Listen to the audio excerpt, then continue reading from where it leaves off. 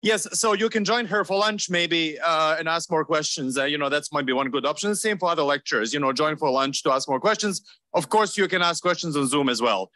Meanwhile, we go to Gary Bernstein, who is going to continue talking about weak gravitational lensing.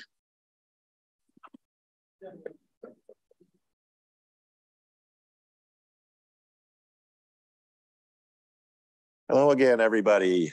I hope you still remember something from yesterday. I'm going to continue today with describing how the general topics that we discussed yesterday of what shear and magnification are and how they're related to mass. Yesterday, we were talking about just a single circularly symmetric lens. First thing I'm going to do is just lead you through rather quickly the formalism about how we take a circularly symmetric lens and we make formulas that are for an arbitrary mass distribution in 2 and then 3 dimensions, and then turn that into things like power spectra that you've learned earlier in the week are some of the key observational quantities, the things that we're gonna get predictions about once we have a model for cosmology, for dark matter, as Elise was talking about, et cetera. Okay. And then I'm gonna switch gears a bit and talk about the techniques that are used to actually measure these shear fields from images of the sky. I'll give you a brief introduction to that. I may rush through those things a little bit because I would like to try to leave some time at the end for you to try to analyze a simulated catalog of galaxy shapes that I have on the notebook on the collab, right? If your arms aren't too tired from rowing or paddling, to type on your computer later today. So, all right, so let's get going here. If you recall, we had yesterday a formula for the deflection of light, that the theta, the source position of an object, is equal to the image position minus some constants. And then we had this expression here for the mass divided by the impact parameter. Now, this is for the circularly symmetric lens case. We can make a generalization of that to an arbitrary mass distribution, and it looks like this. In this case here, again, we have an observer, and then we have a source back here and a lens plane, but now we're gonna let this lens plane be made up of a whole bunch of infinitesimal pieces of mass that are scattered around that plane, and we'll give them the X prime thing. And then our light ray is going to cross that plane at X. So if we have a surface mass distribution across this whole thing here, we can write the apparent deflection angle here as an integral with, again, these constants here of the surface mass distribution times dx. And then we have the 1 over r kind of formula here. So this is just like Newton's law in 3D, except it's a 2D version, right? Where we have a deflection just in 2 dimensions. So one can also, just as with Newton's law, recognize that this deflection vector here, right? The alpha is now a 2D vector in the space of angles, is the gradient of a 1D potential, where, in 3D gravitation, if the force law is 1 over r squared, the potential is 1 over r.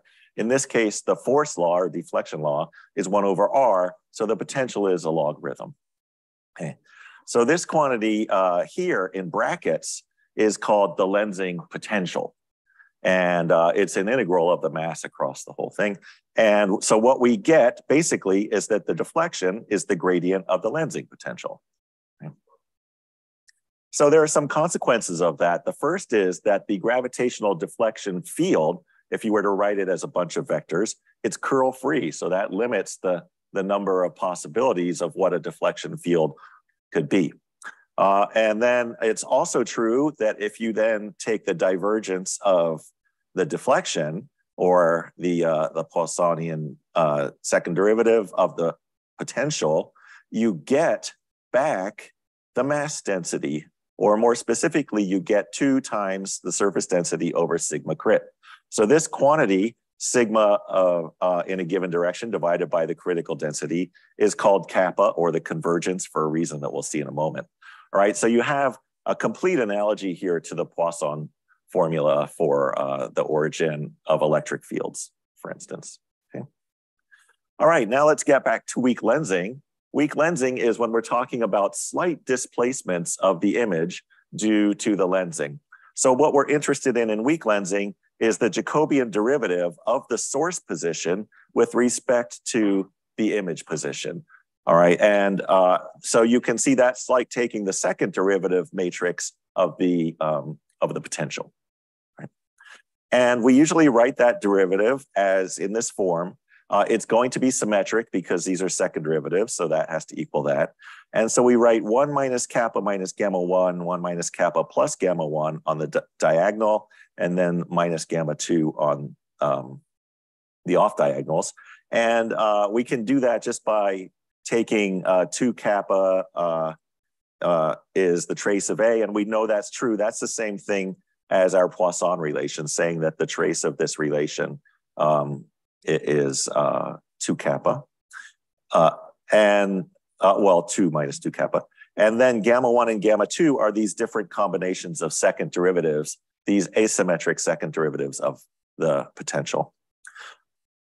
All right, so why do we write it that way? Well, because it lets us visualize what the second derivative matrix is doing. So if I have just kappa and no gammas, then the second derivative matrix looks like this. And you can see that what it's doing is sort of expanding or contracting the X and the Y directions equally. So that means if the galaxy actually looks like the blue circle, then either a positive or negative kappa will mean that the galaxy was either overall shrunk or overall expanded. So that's why we call this magnification or convergence, all right? And then if we had just a gamma 1, then the matrix has a 1 minus up here and a 1 plus on the y-axis.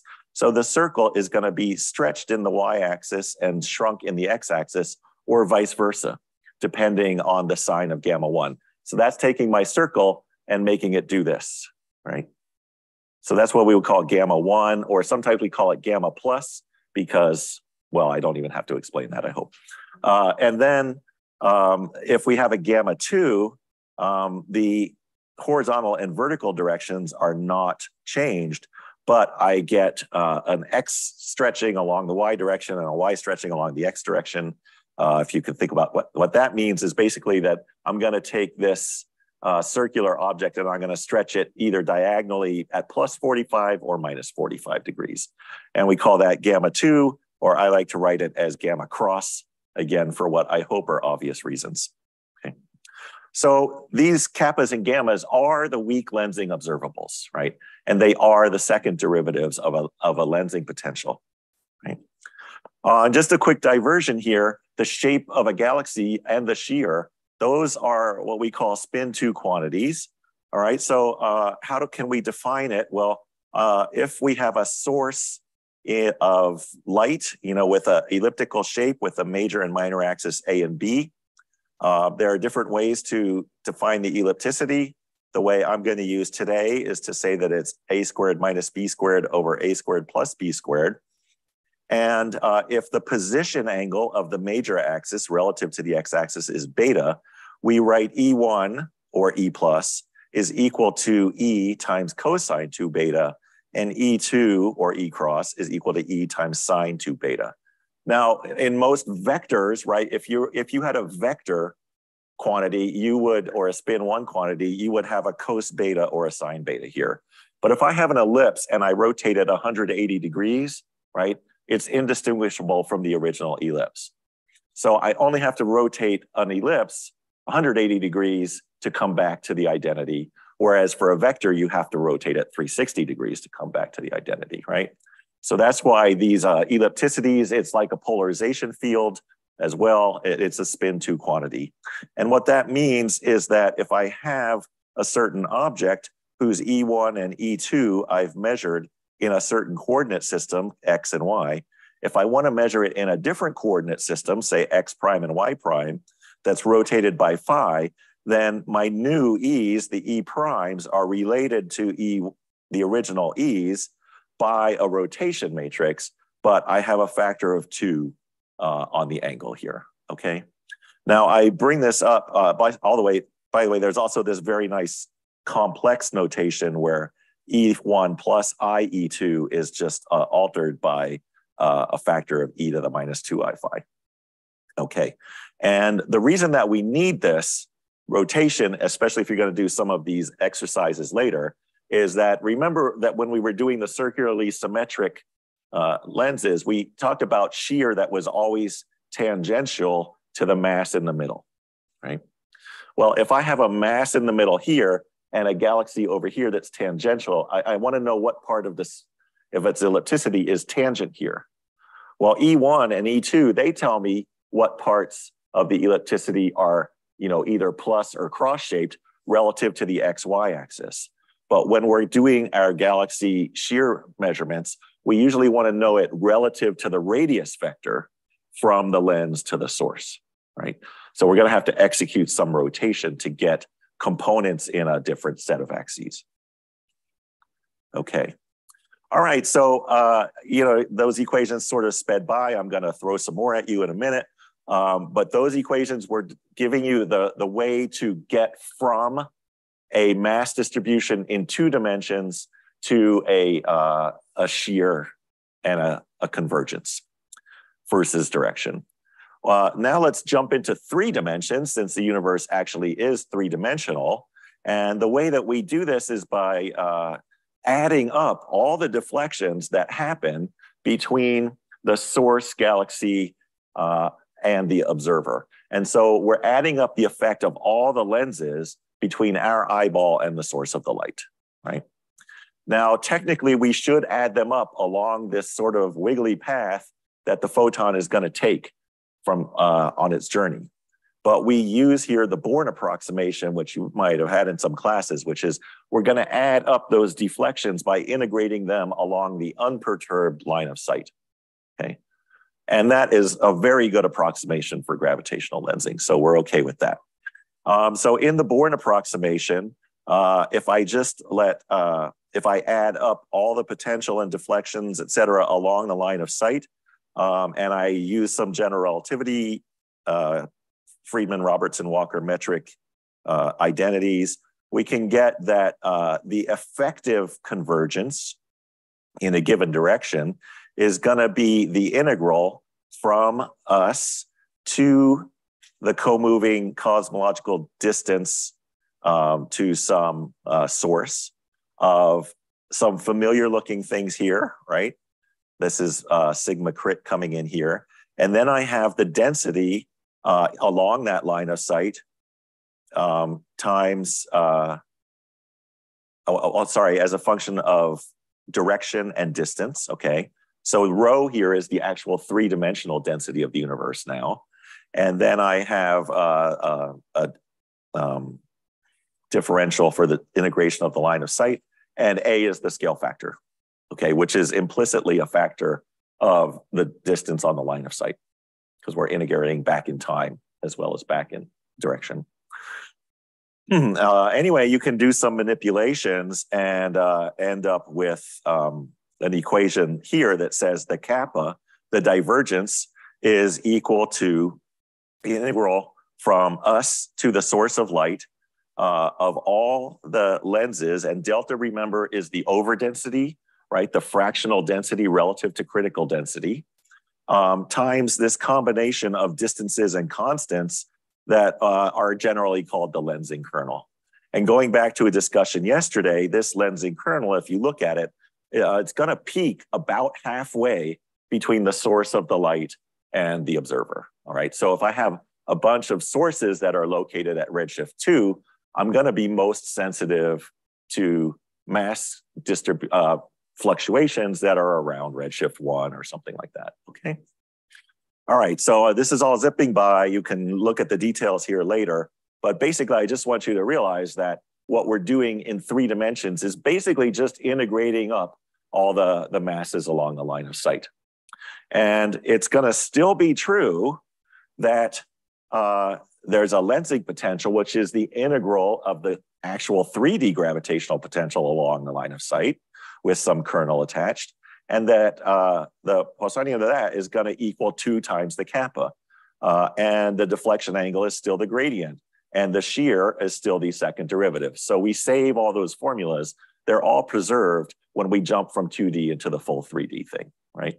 So it's still true that our deflection is a curl-free field, right? And because these equations here show that if I know kappa, I can solve that plus one equation, and I can get the potential, and I can get the deflections, and I can get the shear, right? But it's also true that if I know the potential, I can get the shear and the magnification. And if I know the shears, I can also get back the mass distribution, okay? So that is part of the magic of weak gravitational lensing, is we measure this pattern of distortions, and then there's some pretty simple calculus that will get you back the actual mass distribution. And remember, it's the total mass distribution. It's not just the baryons or the things that are emitting light, okay? Another way to think about this, by the way, is that you're measuring actually the space-time metric along the line of sight, okay? Now, it may be hard to believe that you can measure this deflection pattern and get back the mass distribution, but let me show you what they tend to look like. All right, so on the left is a projected mass map of some slice of a universe determined from an n-body simulation. On the right is one of these whisker diagrams of what the shear pattern would look like as we looked through that mass at some galaxies in the background. And you can see some very familiar things. For instance, here's a big cluster or something like that. And in its vicinity here, you see this characteristic tangent alignment of the shears, all right? And where I see that kind of pattern here, here, here, I can see they all correspond to mass concentrations over here, okay? You may think that there's some magic here, but actually your brain can do this transformation very well without you even having to think about it.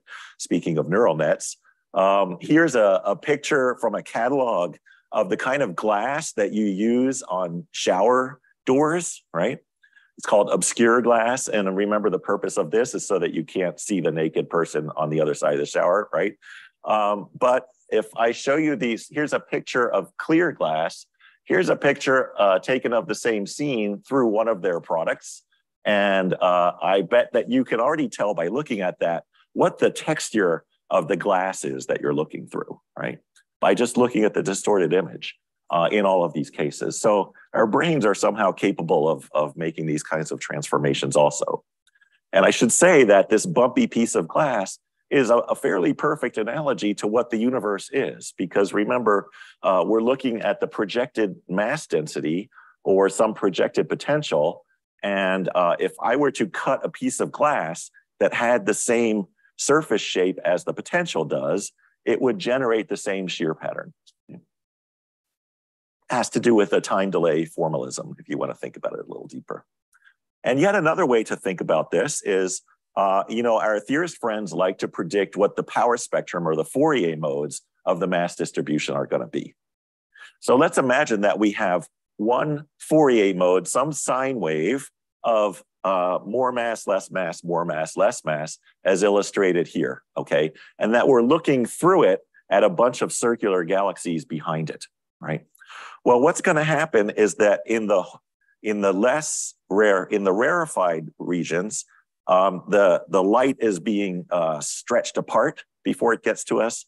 And in the denser regions, it's getting pulled back together. And what that is going to mean is that we're going to see a shear pattern that is alternately along and perpendicular to the K vector, the wave vector of the mass itself. Okay. So in Fourier space, if you're a person, well, there are some weird people like me that like to think in Fourier space, but in Fourier space, the relation between the shear pattern and the mass underneath it is very simple, right? You Fourier transform the shear pattern, you basically right away have the Fourier transform of the mass. Okay? And one thing that you'll see is that there, as far as the K direction is concerned, this is all E plus, right? It's all either along or perpendicular to the K vector. What cannot happen is to have the opposite kind of behavior, the E cross pattern, where the galaxy shape is oscillating from positive to negative at 45 degrees to the K vector. That kind of pattern cannot be produced. That's what we call B mode, and that has to be absent from your shear measurements. And so if you actually, after you make your shear mass, your shear measurement, one of the first things we do is take the proper derivatives to generate this B mode component and see that it's 0. Because if it's not 0, we know that we have some instrumental or some other contamination of our shear pattern. Okay. Just to go back for a second, this E mode, B mode split, if we think about, again, our circular mass distributions, if we have some kind of halo, then of overdensity, we're going to expect this kind of pattern. And this is an E mode pattern, if you do the right calculus, where the derivatives, where the shear is always perpendicular to the radius vector. If I had a place in the universe with negative mass, well, what is negative mass? That is, it doesn't exist, but I can have a negative overdensity, which would be a void, right? Then a void will generate a negative E tangent, which means that instead of going this way, it will go vertically at the top. And so we would have this radial looking shear pattern. And in the dark energy survey, for instance, this pattern has been detected around places that are absent of galaxies, right? We can tell that they have essentially negative mass. What you will never see is a pinwheel pattern like this, where we have the component that's at 45 degrees to the radius vector. That has to vanish mathematically. Okay. So this is a good check that we have a gamma 1 and a gamma 2. And those are two different fields, but we know that the whole deflection field was generated by a scalar one component mass field. And so there must be some redundancy between gamma 1 and gamma 2, because we only have 1 degree of freedom. And the absence of this B mode is what explains why there's 2 gammas, but only 1 kappa. Okay. All right. So those are some things to keep in mind. All right, so now the last bit of math I want to show you is that we have this way to take a shear field that we might measure using methods we'll describe in a few minutes, and we can transform it into a map of the mass. Okay. Well, our theoretical friends, when they're making predictions of what a given cosmology is going to generate, the easiest thing to predict is what's called the mass power spectrum, which you learned about earlier this week. And that means that the power spectrum of kappa, of the lensing divergence, is related to the power spectrum of the actual mass fluctuations. And that relation in something called the Limber approximation is very simple, okay? I can measure with gravitational lensing this projected matter power spectrum, right, kappa, where everything has been compared to sigma crit and integrated along the line of sight. And the theoretical prediction for what I should measure, is related to what the theorists say we're going to get for P delta here by this simple integral between us and the source of the light. And it's pretty simple because you just take the dz along that line of sight, take the power spectrum here, you put this lensing kernel thing that we had a couple of slides ago, and you just square it. And there's an h and a chi-squared in there, okay? So this is the beauty of the weak gravitational lensing technique for cosmology, which is that what you see is very closely related to the total matter distribution, not the baryon matter, not the visible matter, but the total matter, including, you know, most of ELISA's dark matter as the majority, all of the dark matter, but it's the majority of the matter. And so it's a relatively clean signal compared to galaxy surveys, which are actually easier to do in some sense. If I make a map of the galaxy distribution, I have to worry about the relation of the locations of the galaxies to the location of the dark matter, because it's the dark matter that the theorists are really better at predicting. Okay. So this is why I fell in love with weak gravitational lensing, which is that it is a simple thing to relate to the theory. And I like simple, okay? Okay, that was the simple part. Measuring this can get harder, right? And we've already encountered one of the reasons, and that is that, to remind you from yesterday, what lensing will do is take a bunch of circular sources and stretch them out, around any mass, so that you see these coherent shape patterns, right? But as mentioned, galaxies aren't really circles. They come born with a variety of shapes. Everybody knows that. And so you can't look at just one galaxy and decide how much it's been lensed, because the amount of stretching that weak lensing generates on average is much smaller than the amount of variation, intrinsic variation in the shapes of galaxies. So what that means is that this is necessarily a statistical pursuit. We're going to have to collect images of a bunch of galaxies and average them down to try to get to uncover the lensing signal, okay? And this is called shape noise, right? And just to get into this a little bit more, so here is the unit circle of ellipticity. Ellipticity can't be more than one. So if I plot this E plus and EX for a given galaxy, it's gonna lie somewhere on this unit circle, with the horizontally stretched galaxies here on the right. The vertically stretched ones are at negative E1 and et cetera, okay? Now, if a galaxy is circular and I apply a shear to the field, it will move to the right a little bit if I apply a stretch of all the images this way. And this little vector diagram shows you that if a galaxy is, say, born here, after it gets sheared by the same shear, it'll end up there, okay? So this is just pretty simple math to make this, this graph. So what it essentially means, and this is not exactly true, but each galaxy is gonna have an intrinsic shape that we'll call EI, all right, which we can break into its two components. And again, here's our definition in terms of major and minor axes. And it's altered by some applied shear, so that roughly speaking, the observed ellipticity is the intrinsic one plus twice this gamma number, okay? So if I go out and I measure a pile of galaxies and I average their observed shear, then what I'm gonna get is the average of their intrinsic shears, which is going to head towards zero as I average more and more galaxies, because galaxies have no preferred direction in space, right? They occupy this unit circle in an isotropic fashion, right? Now, if I average a finite number of them together, this isn't gonna average to exactly zero.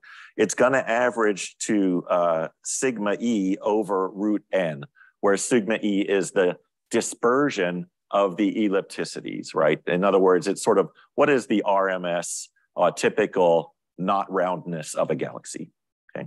So that sigma E is an important number. That's what we call the shape noise. And so if we average n galaxies together and then average their shapes, the gamma is gonna be the same for all of them if they're close to each other on the sky. So I can turn this around and say that my estimator for gamma 1, for instance, is gonna be the average one component of all my observed things divided by 2. And I know that I'm gonna have a noise of sigma E over 2 root n in that measurement, okay? So this is our first issue, is that measurements of weak lensing are intrinsically noisy. How would you reduce the noise, therefore, in a weak lensing measurement? If I wanted to measure gamma to more and more accuracy, what do I have to do? Anybody can shout something out. What do I have in my capacity to change here? I am not licensed by the creator to change the ellipticity distribution of galaxies. I just have to increase n, right? So that's what weak lensing is practically. It's the quest to measure the shapes of more and more galaxies, okay? How many would we need? Well, typically this sigma E value, if you just look at galaxies, is 0.3 or 0.4. And if I have a galaxy out at redshift 1, you do your cosmology calculations in theory, and you'll find that the stretching or shrinking of that galaxy, the gamma on it, is typically about 0.01 or 0.02. So if I look back at this formula and I want the noise here to be, say, 100 times smaller than the shear, so that I've measured my shear and my cosmology to high accuracy, right? Then that's going to require that I measure the shapes of 10 to the 6th galaxies, a million galaxies. And that's actually wildly optimistic. There's some things in here that we haven't talked about that are going to push that up more towards 10 to the 7th, 10 to the 8th, okay? So weak lensing is a numbers game. I want lots of galaxies, okay? So I'm going to give you a little bit of history here. The first detection, the claimed detection of any weak gravitational lensing effect was made or published in 1990 by my postdoc advisor, Tony Tyson, who was the first one who said, hey, I'm going to try to actually measure this stuff. In 1990, Tyson, Valdez, and Wink published a paper with this chart in it, where they were looking at the faint galaxies surrounding one of the universe's most massive galaxy clusters, Abell 1689, and dividing them into whether they were aligned sort of tangent to the circle around the galaxy, around the cluster, sorry. Are they radially aligned, or are they somewhere in between, or are they round enough that you can't tell which direction they point? And they saw this excess in the tangent category, right? And then another cluster, 1409, same thing here. More galaxies in the tangent category, okay? Not coincidentally, this observation was done not long after after the first people started to use charge-coupled devices or digital detectors instead of photographic plates on telescopes. And that was a huge advance because, first of all, if you get things off a digital detector, you can put them into digital form, and then you can do things like measuring shapes carefully with algorithms and numbers instead of just with your eyeball, which is important if you're trying to eventually measure a few billion galaxy shapes.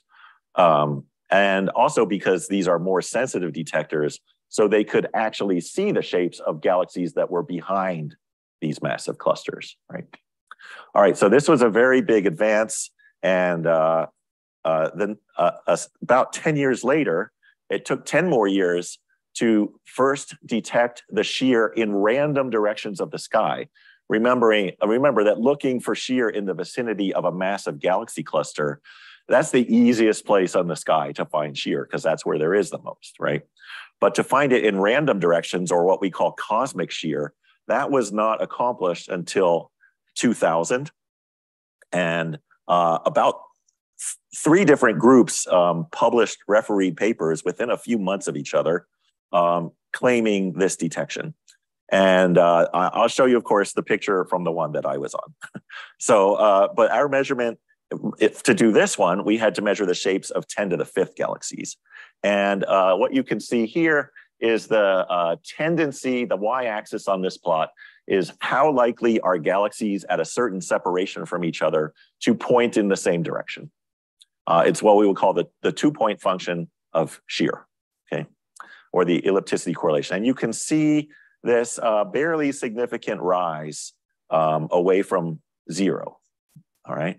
So this is the signal of dark matter fluctuations in the generic universe.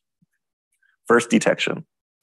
And that was made by surveying 1.5 square degrees of sky on a 16 million pixel camera, which you all have in your pocket now. But at the time, that was a big deal. That camera is sitting in the Smithsonian Institution and was also the camera that was used to discover a lot of the high redshift supernova that led to the discovery of the acceleration. Okay, let's step ahead. This is my former postdoc, whom some of you know now, Mike Jarvis. Another paper, again, I'm showing you mine, but there are other papers going on at the same time. By 2006, we had used that camera to measure about 2 million galaxies over 75 square degrees. using that same 16 megapixel camera, which was soon superseded by a 64 megapixel camera.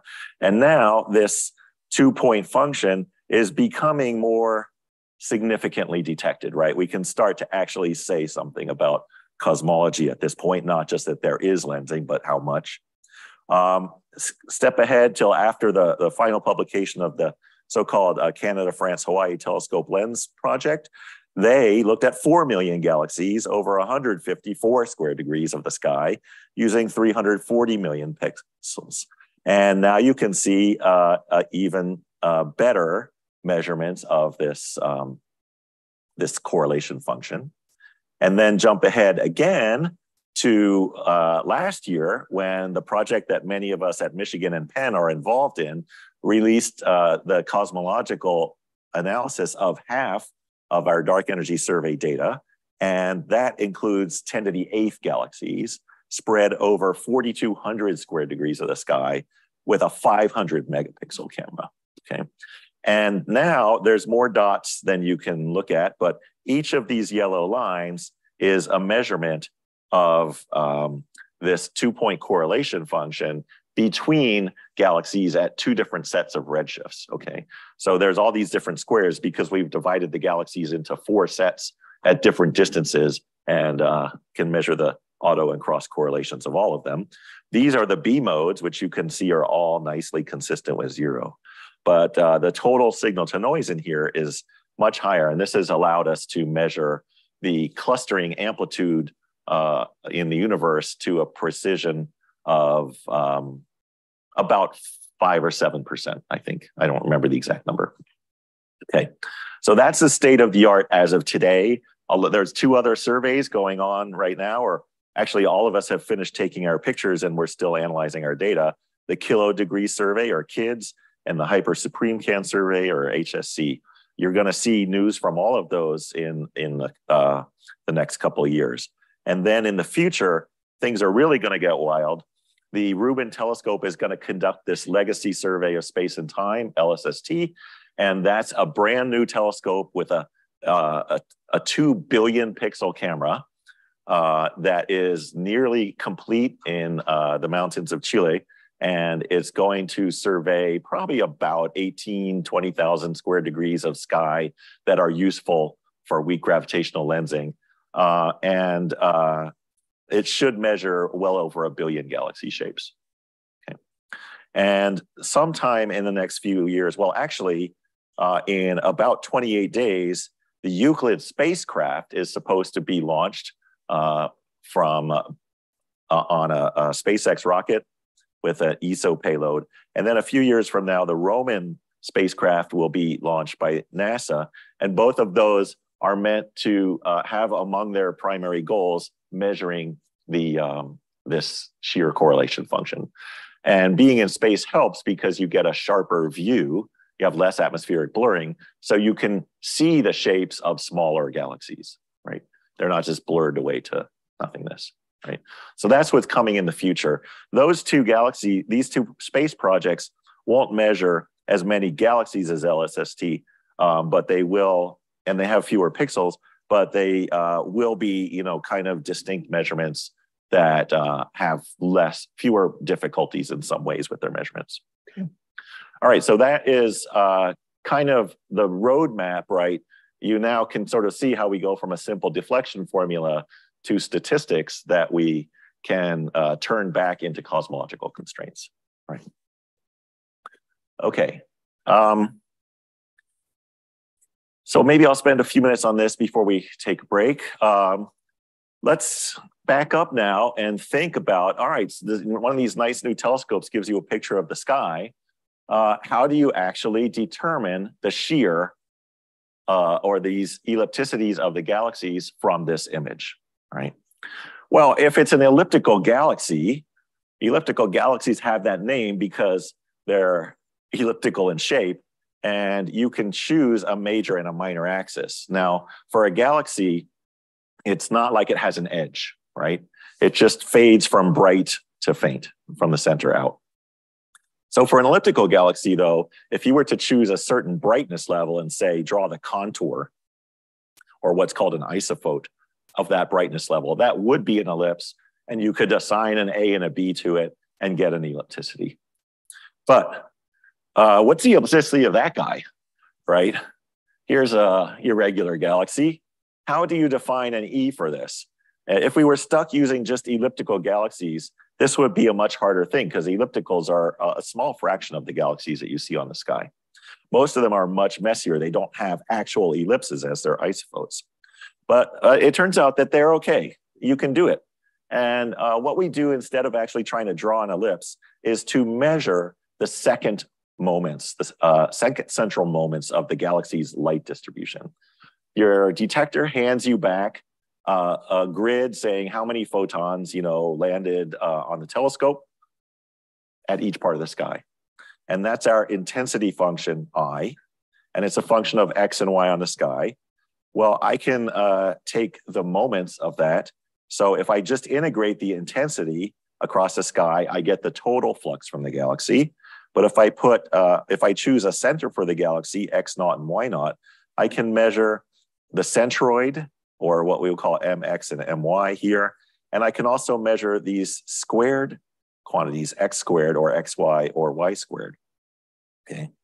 And if I define E1 to be MXX minus MYY over MXX plus MYY, an E2 to be 2MXY over MXX plus MYY, and a radius squared in this way using the flux, then I have E1, E2, and a size that transform under the action of gravitational shearing or magnification in exactly the same way as the E1 and E2 and size that I would have measured from the isophote of a perfectly elliptical galaxy, okay? So what we do with the galaxies is we don't sit and draw the circles, we measure the second moments of the light that's coming from each particular galaxy, right? Okay, and maybe I will take the break here for 5 minutes. And when I come back, we'll see a little bit more about this. And I think we'll have time to let you try to analyze a galaxy catalog, right? So 5 minutes, is that nominal break time? We'll reconvene at 5 of. Hi. Hi. So the thing that you did on the previous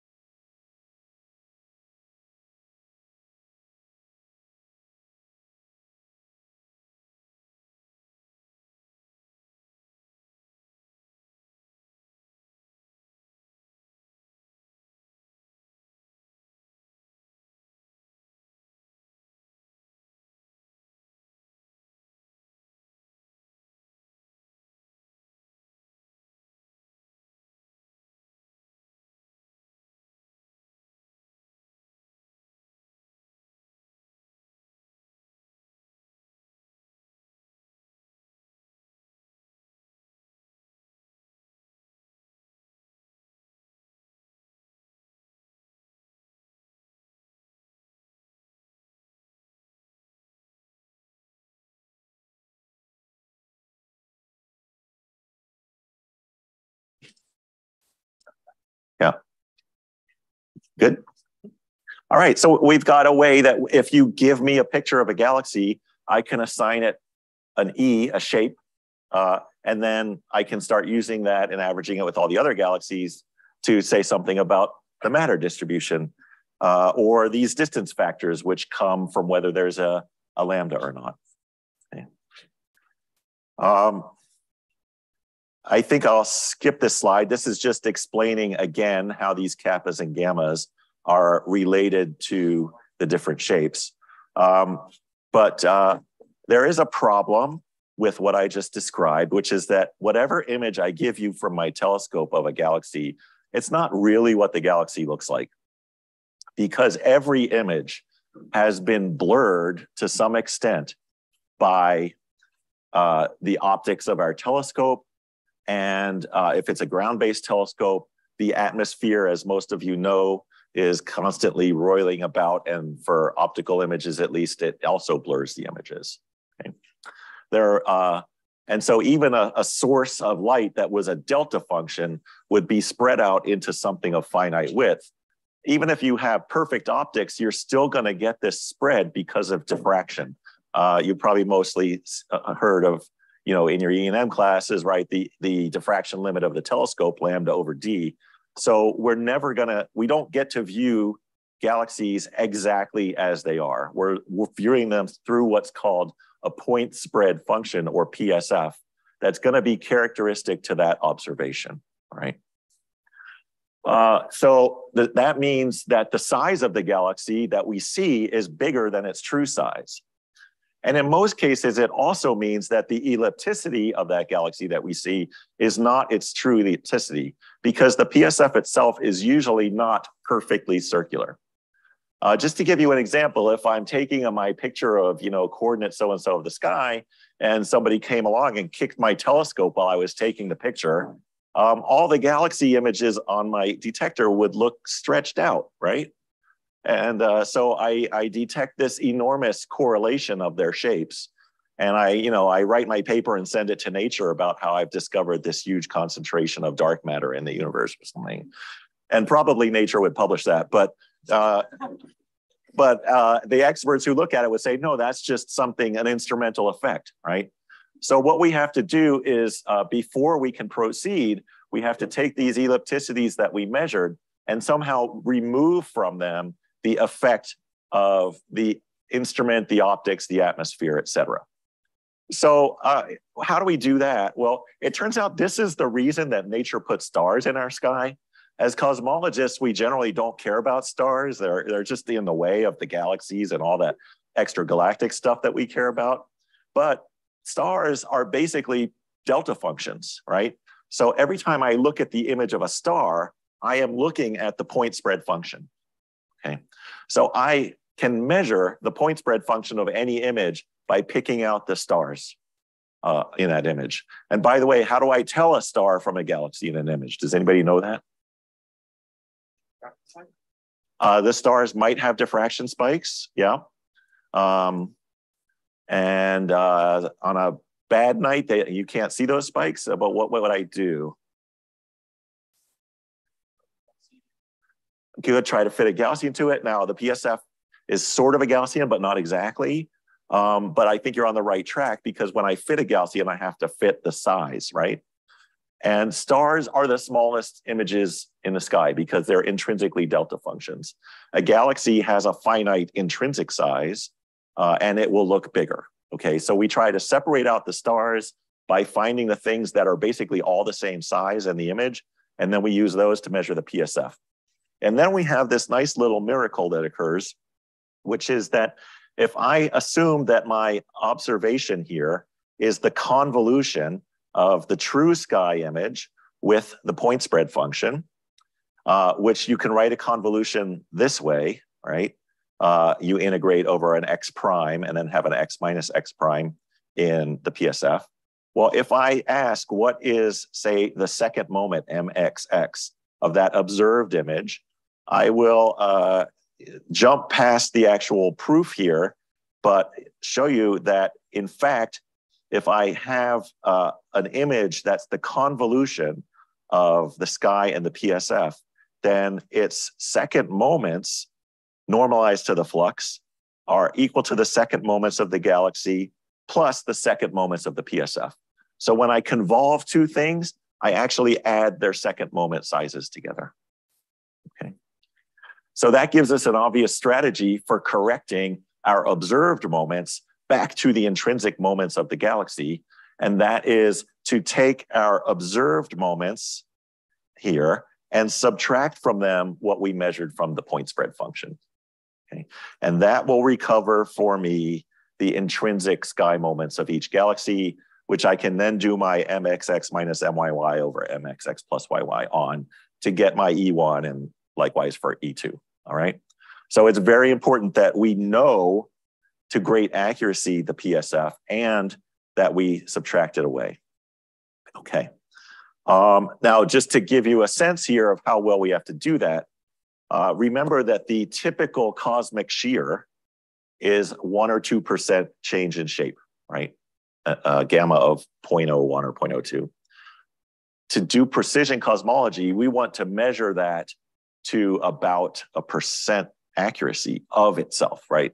So that means any spurious effect that's in our galaxy shapes that's at the level of E of 0.0002 is going to mess up our cosmological results, right? So we have to measure these shapes. Each individual galaxy gives us a rather crude measurement of the shape, right? Because of the shape noise. But what we need is for the collective accuracy to be extremely precise. And because we're using the same PSF for every galaxy, if we get that PSF wrong, we've gotten the whole cosmic shear wrong. Okay. All right, so we solved our problem of shape noise or of galaxies that aren't ellipses. We solved the problem of the instrumental blurring of the images, but there are other problems in this measurement too to overcome. One of them is that images have noise in them, right? When you collect a finite number of photons, there's always a Poisson noise. You're not measuring, the perfect rendition of that. So every galaxy image, every image of everything is noisy. And the formulas that I gave before, these simple formulas here for getting a shape out of a galaxy, it turns out that if you divide two noisy things, the quotient is biased. Okay. You can just do a simple experiment on Python to show yourself that that's true. Even worse, and it's also true that those moments, those E1s and E2s also have noise on them, okay? Now, in some sense, we're okay with measurement noise on our E1 and E2 because we already know that there's shape noise of like 0.2 on each galaxies. So if I have a measurement noise of 0.02 because of finite photons, I don't mind. That's not really hurting me because it's not the dominant source of noise. On the other hand, if I use these formulae here, these integrals go formally from 0 to infinity. And that means that I will actually have an infinite amount of noise on my measured E1 and E2s if I try to use these second moments, okay? So this beautiful, mathematically perfect version of E1 and E2 turns out to be completely impractical. It's necessary to measure the second moments in a way that has finite and hopefully small noise. And the way that we end up doing that is instead of taking this integral for our second moments to be over all of the sky, we put a window function in. That is some kind of function that cuts off at a certain radius so that we keep it finite. But unfortunately, once you put this window function into your definition, then these perfect properties, well, they're a ways back, of knowing exactly how the shapes transform under the application of gravitational lensing, they don't work anymore, okay? So it actually took us about 20 years of development as the experiments kept getting more galaxies and we had to measure things more and more accurately. We had to keep on coming up with new algorithms for measuring the shapes of actual galaxies from images to keep the noise level and the biases in particular down below the square root of n shape noise, all right? But at this point, we have gotten good at it. good enough that galaxies, well, basically we can measure shear to a part per thousand accuracy. Okay. And I won't begin to try to explain how we did that to you, but there's plenty of interesting reading and math there. There's 3 methods, in fact, that have been proposed by different people that have achieved this part per thousand accuracy. And by the way, how do we test that? We can't test it on the real sky because we don't know the right answer for the real sky. So what we do is we make simulated images of the sky that we have sheared ourselves, measure them with our algorithms, and see if the output of the measurement matches the shear that was put into the simulated image. All right, so that's some stuff I won't explain, but let me just give you a few other things that we have to worry about. Here, another thing is that the detector does not give us a pure function, a continuous function of X and Y, right? Every detector basically has pixels where it's gathered the photons into little squares.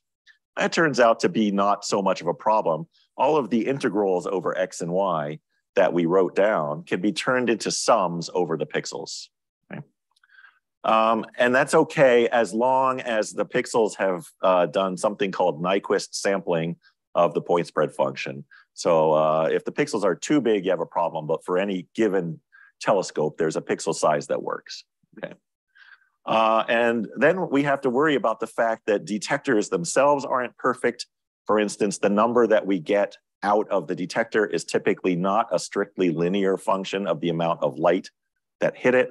But we have also gotten quite good at understanding what our detectors are doing so that we can remove what are so-called the instrumental effects or the personality of the detector, take that out so that we get an image back that is a true reflection of the light that hit it. Okay.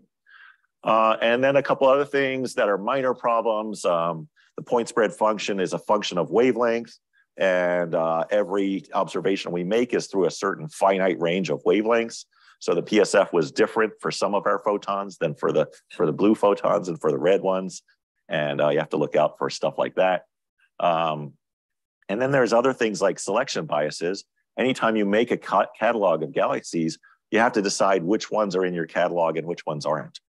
Did I, detect it at a certain level of significance? And it turns out that sometimes shearing a galaxy can make it easier to detect. And that's a selection bias because now it means the galaxies in my catalog are not a random sample of the sky. They're biased towards the places where the shear is in a certain direction. Okay. So this is just some details that we've had to worry about over the years. The big problems are in red here. One is blending. Let's see if I have a nice picture. No. Once we start measuring more and more galaxies on the sky and taking deeper and deeper images, we will see that there are places where galaxies overlap on the sky. You can see that easily if you look at something like the Hubble Deep Field or something like that. So that means that some pixels have 2 galaxies contributing light to them. So how do you decide how many of those photons belong to this galaxy versus to this galaxy, right? This can make it hard to measure the shapes without biases. And so that's a frontier research problem that's particularly tough for these next generation surveys that are taking very deep images of very many galaxies. And then the last thing that's really important is redshifts. It doesn't do us any good to measure the shear to an accuracy of a part per thousand if we don't know what redshift the light originated at, right? Because we have to know how much of the universe the light has traveled through if we're going to be able to convert our dark matter densities, into the proper cosmological things. And if you're doing a billion galaxy survey, it's really completely infeasible technically right now to go and take spectra of a billion galaxies and measure their redshifts from absorption and emission lines.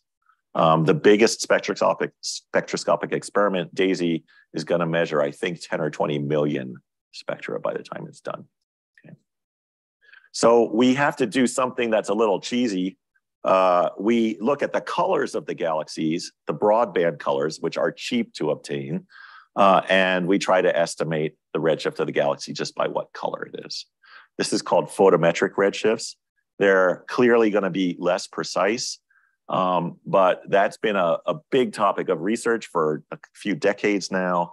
And I could give you 3 more. Well, I really wouldn't want to, but you could, have a whole week like this that's just about photometric redshifts if you want.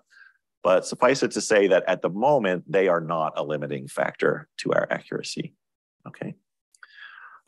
We are still able to conduct the latest gravitational lensing surveys, dark energy survey, KIDS, HSC. The results that we are obtaining as of today look like this when translated into cosmological parameters. So this is from a very recent paper that has a lot of authors on it that is combining the results of the partially completed dark energy survey and the partially completed KIDS into one analysis. And the contours here, the dark and light colors are the 68 and 95% confidence, or I guess what's the Bayesian word for that? Credible regions for parameters. And on this one may be a little bit easier to understand. Omega matter, we all know, that's on the x-axis. And then sigma 8 is a measurement of the amplitude of the fluctuations of density, in the current universe in some linear limit, okay? So this is how lumpy the universe is. This is how much mass there is. And the results from the cosmic microwave observations, Planck, are right here. And this is assuming that the universe is a lambda CDM universe, because they measure the lumpiness of the universe at redshift of 1100. But what we're measuring with weak lensing is the lumpiness of the universe at redshift 0.2 or 0.3. Okay. So in green, we see some results from DES. In yellow, we see some results from KIDS. So the combination of them is pink. And this is the same thing, but just with a slight coordinate transformation. So let's look over here. And what you can see is that the blue and the purple look kind of in the wrong place, kind of in different places. This is what's called the sigma 8 tension, which is a word that I really hate. This word tension is what people who write papers say when they see 2 numbers that are different, but not different enough to draw an actual conclusion from. So they just say they're in tension. And it's been consistently true that the weak gravitational lensing experiments are coming up with sigma 8 values that are about 2 sigma or maybe 10% lower than the Planck measurements imply, okay? So this is one of the biggest questions in cosmology, because if we had that result at, say, a 6 sigma difference, we would have to conclude that lambda CDM is the wrong theory, right? And that would be pretty exciting, okay? But at the moment, it's really only about a 2 sigma, although it is a 2 sigma result that like 3 different experiments have gotten, okay? So that gives you a little bit more of an inkling that there might be something going on, okay?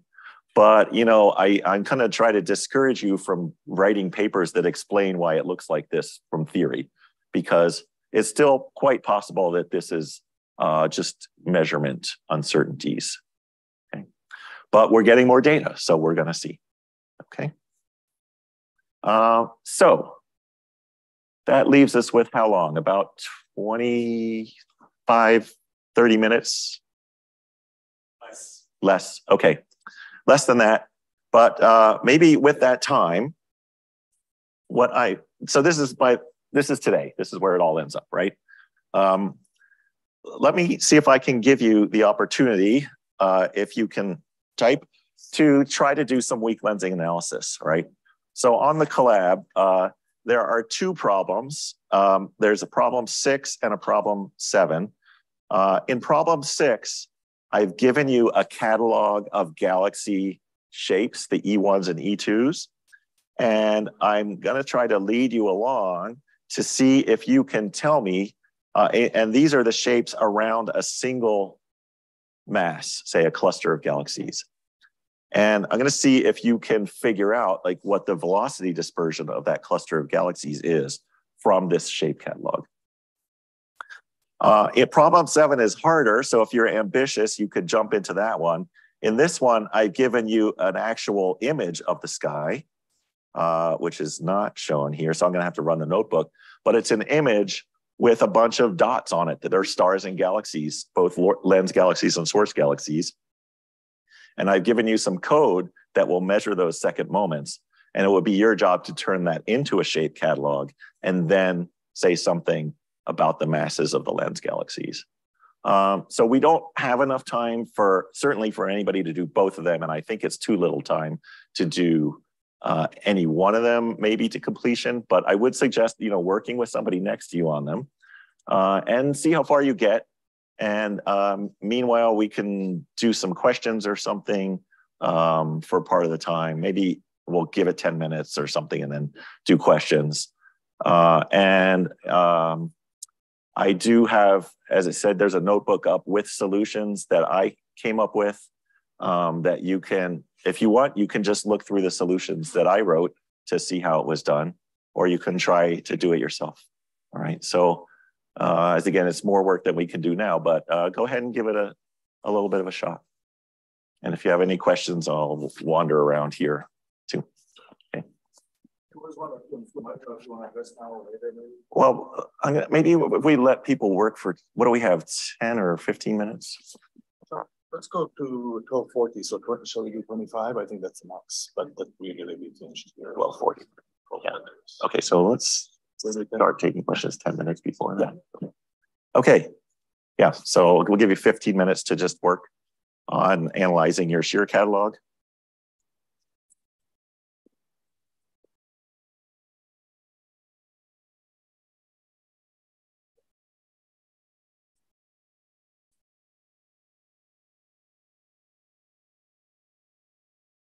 And maybe I should just point out, if you're doing either of these problems, remember that you're going to get the E1s and E2s of the galaxy, and you're going to have to rotate them to get the part that aligns tangent to the circle to the source.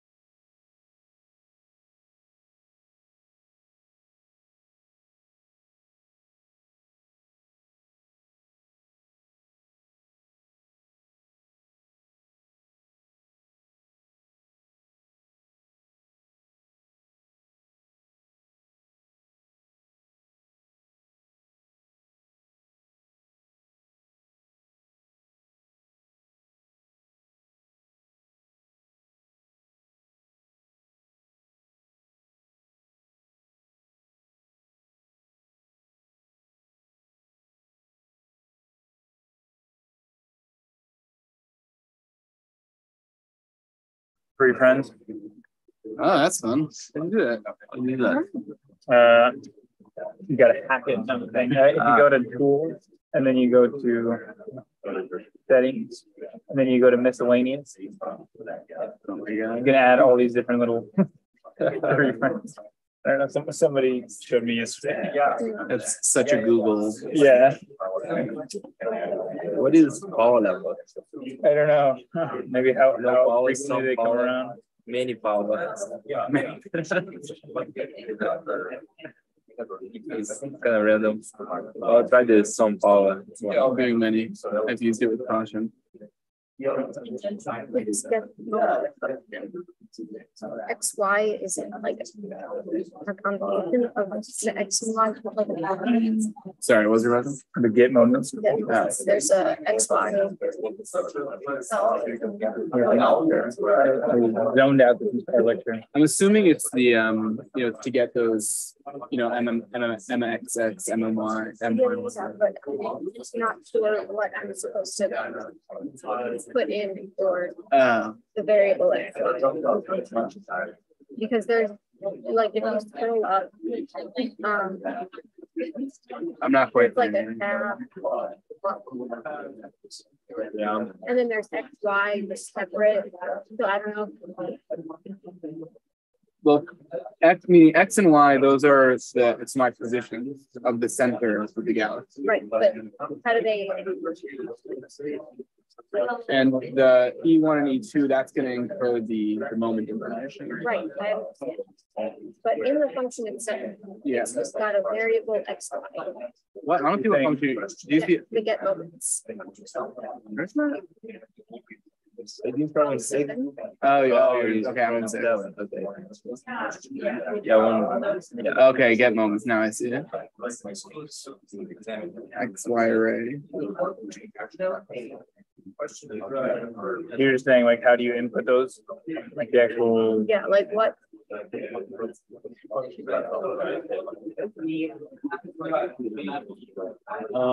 be like a tuple, right? No, XY is a tuple.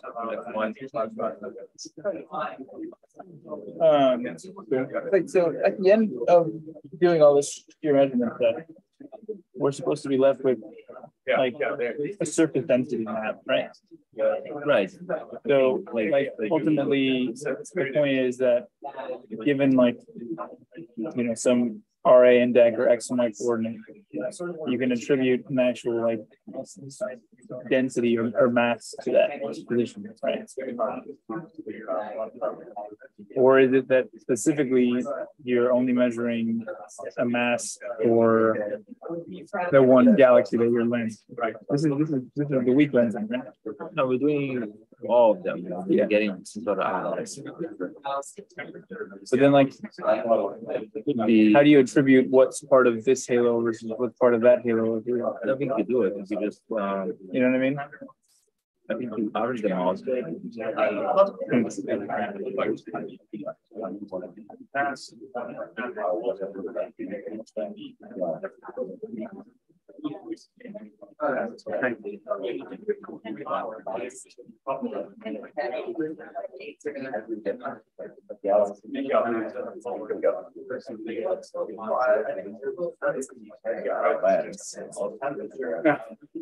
I just found out what high power does.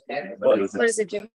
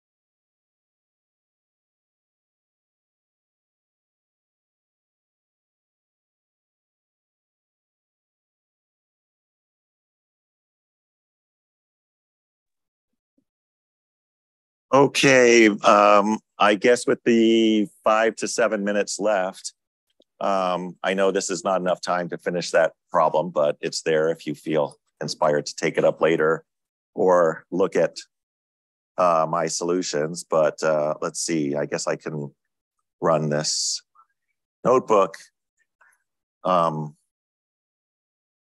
So you can keep working, but also maybe at this time we could take questions on anything from the past 2 days, including the problem here. Here's one online. Can you do something to reduce intrinsic shape noise? Mm-hmm. The answer is yes and no. Mostly no. Can you reduce the sigma E of a bunch of galaxies? You have a limited set of tools with the standard data that we have, because galaxies are galaxies. You can try not to make any dumb mistakes, like measure E in some way that makes a much noisier result. But you're kind of stuck with the galaxies that you got. You could, for instance, it turns out that elliptical galaxies are less elliptical than spiral galaxies, if that makes any sense. In the current lingo, they tend to be rounder and they have lower shape noise. So if you were interested in this, you might say, well, maybe I'm only going to use the elliptical galaxies. So then you lowered sigma E, but you paid a price of having a lower N because you aren't using all your galaxies anymore. Okay. So short answer is no. There's a longer answer, which I'll just hint at, which is that some of our University of Arizona colleagues have this really cool idea that for spiral galaxies, we know there's a Tully-Fisher relationship between the velocity dispersion and the brightness of that galaxy. And if you play around with that a little bit, you can figure out that if you could measure the velocity dispersion of your spiral galaxies, you could get an independent measure of its intrinsic ellipticity, which could lower the shape noise quite a bit. So that is a pretty cool idea that's called kinematic lensing. But to do that, you would have to have a spectrum of all of your source galaxies, right? And a pretty good one. So. Any questions from the classroom?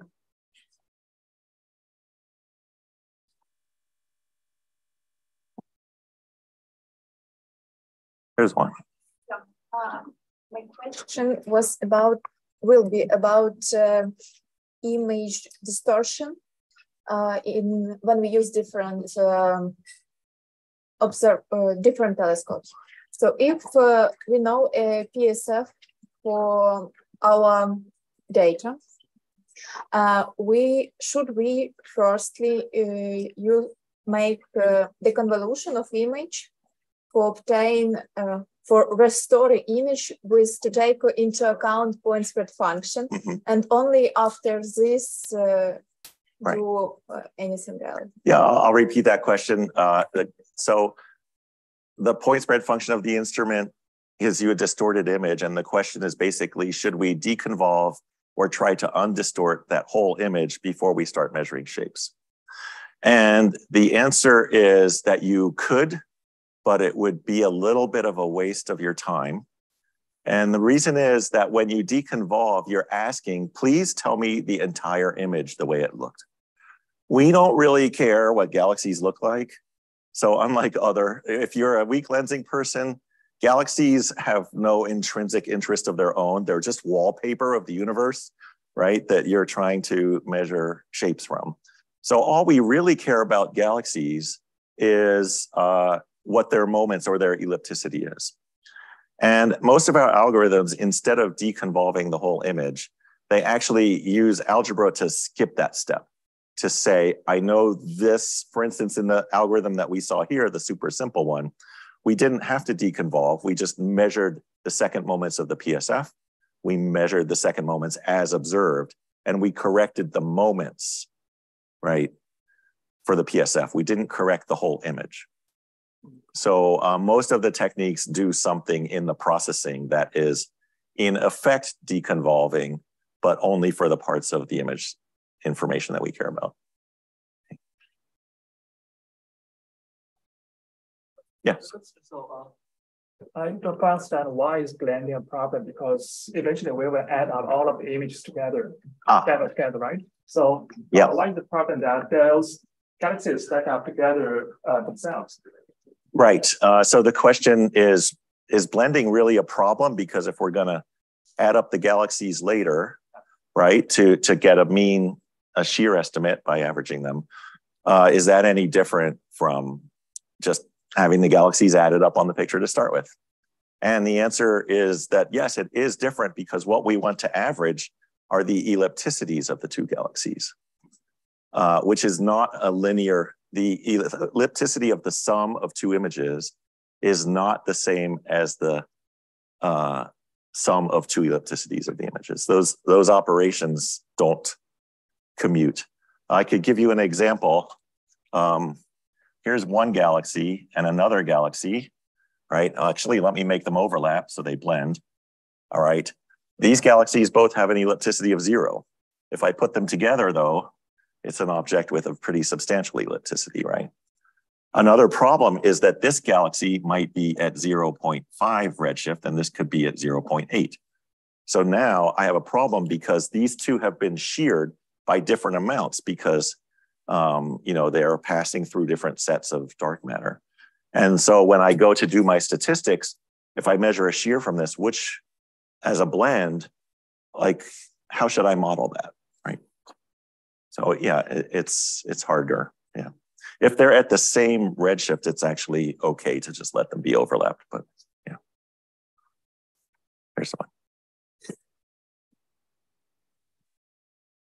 So when the light ray travels from the source or encountering the lens, given the fact that universe is mostly occupied by voids, so they will travel more, encountering void regions.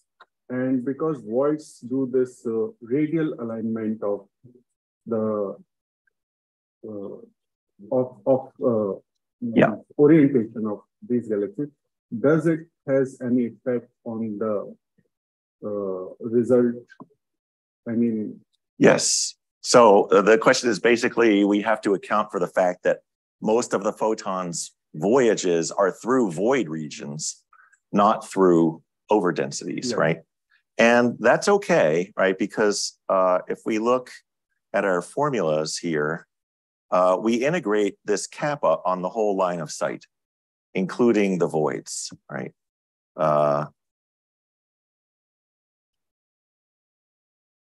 Here, okay? Right, so there are, most of the integral has, most of the z integrand is places where delta would actually be negative. However, it's only a little bit negative, whereas if you pass through a galaxy, it's a lot positive, right? Then this is just the skewed distribution of delta in the nonlinearly evolved universe, right? So our formulas are taking into account, otherwise we would be making some very bad mistakes, right? You're correct about that. But we do have to integrate through the voids as well. Thank you.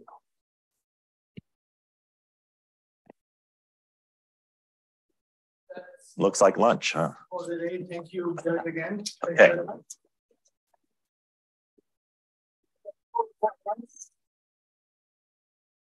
Before we go to lunch, let me mention one of our local students, Chi, posted on the, here he is, raising his hand, posted on the random channel. There's an informal and unofficial tour of the top of Angel Hole with telescopes.